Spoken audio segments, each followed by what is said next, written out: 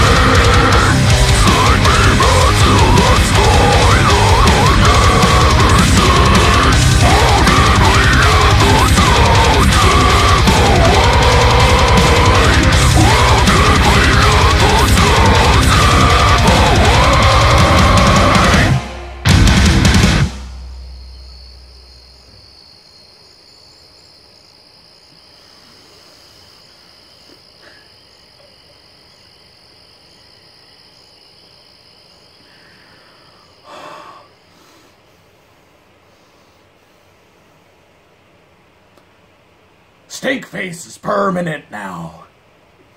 Holy fuck! I mean, tell me one thing that was wrong with this track. Because I certainly can't think of anything. Just, oh my god, like melodic death metal starting off so fucking heavy. That drummer, I swear to fuck. Just like trying to break those sticks, dude. Just fucking jackhammering the drums through the start of this thing, and the drums throughout this entire track were absolutely fucking phenomenal. I couldn't fucking believe how cool and heavy that was. Everything was on point. Everything was on point and was able to be showcased in one way or another without taking you out of the motherfucker. Like the guitars are just awesome. So brutal and fucking heavy, dude, and the cool solo moment little bits that they did in there were genius as fuck, dude. Just the placement of those moments, dude, and the sound of them just matched the song so perfectly, just giving it such a cool edge in those specific moments. The vocals, unfucking real.